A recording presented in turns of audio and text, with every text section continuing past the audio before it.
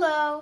So today I'm going to try to prove the law of cosine, and we know how to do the Pythagorean theorem for any right triangle, but we don't know how to deal with a triangle that isn't a right triangle. So I'm going to show you today. So right here I just have a normal scalene triangle, and I'm going to name each point. So this is point A, this is point B, and this is point C. Now we also know that this is angle A, this is angle B, and this is angle C. And as for the sides, each angle has a corresponding side. So angle A, its corresponding side is opposite the angle. So this would be side C, this would be little a obviously, and this would be little c, and this would be little b. Okay. So what we're going to do right now to try to make this a little easier to visualize is we're going to put this triangle on the coordinate system. So just an xy coordinate. So here's the x, and here's the y. Here, let me move this. Okay. So now that we have our triangle, what can we do to make this a little easier to deal with? So one thing we can do is we can drop a line right through angle B down through the middle of the triangle, creating two different right triangles. So there's this right triangle and there's this one right here.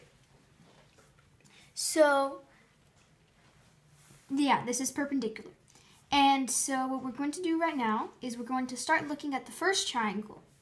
And using what we know about the Pythagorean theorem, we know that c squared equals this right here.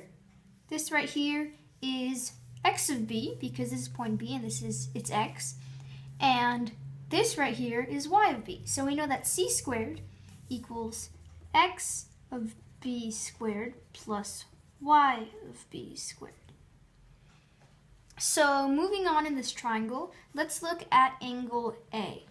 So we know from SOHCAHTOA that the cosine of an angle is the adjacent over the hypotenuse, and the sine is the opposite over the hypotenuse. So what's the cosine of A? Cosine of A we know is x of b, which is the adjacent, divided by c, which is the hypotenuse.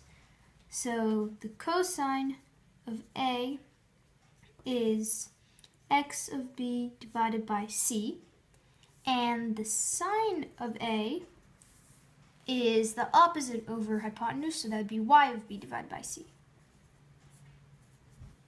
Okay, so now that we have these two things, let's isolate x of b and y of b.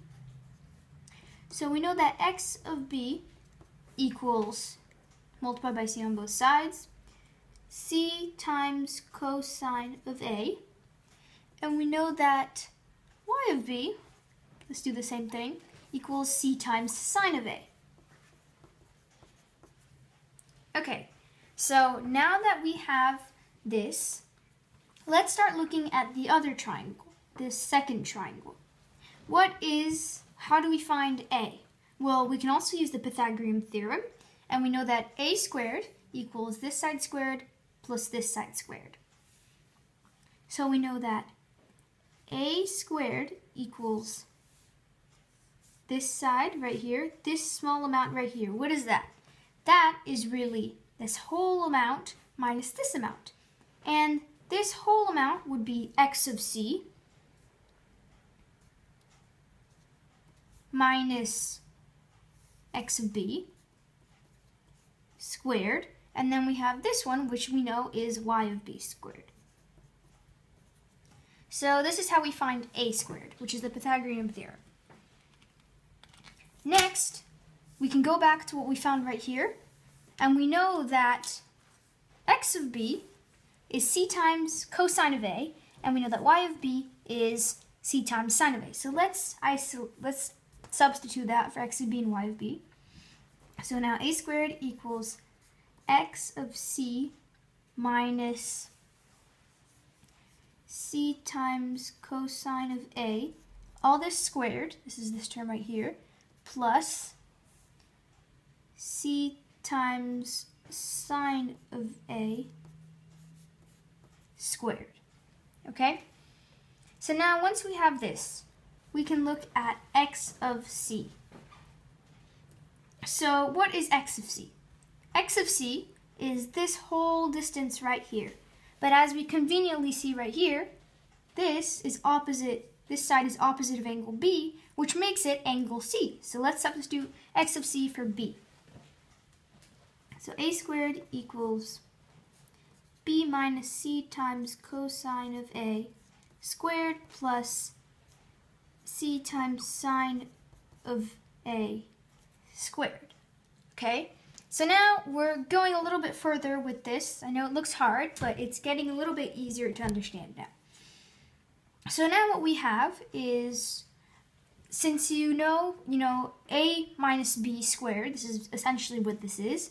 A minus b squared is a squared minus 2ab plus b squared. So let's do this here. So we know that this would be b squared. Actually, b squared, yeah.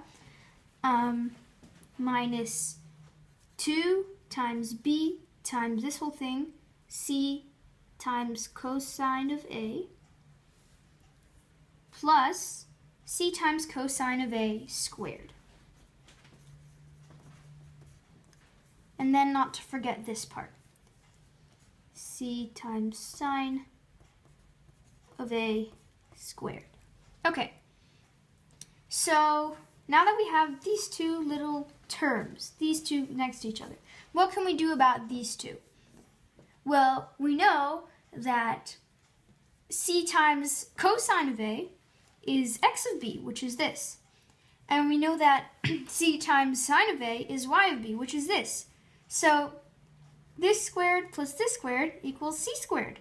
So we can replace this whole term by c squared.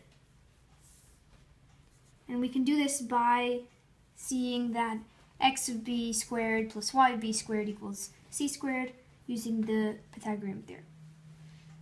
So let's write it down. Minus 2bc times cosine of a plus this 2, again, c squared. C squared, okay?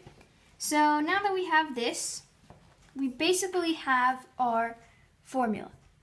We can just move around the different terms, and what the formula tells us, how it's written in the real world, is a squared equals b squared plus c squared minus 2bc times cosine of a. And so you see that cosine of the angle A is corresponding with side A, and this is our formula. We've solved it, even though it looks hard. Now we know what it is, and this is how you prove the law of cosine.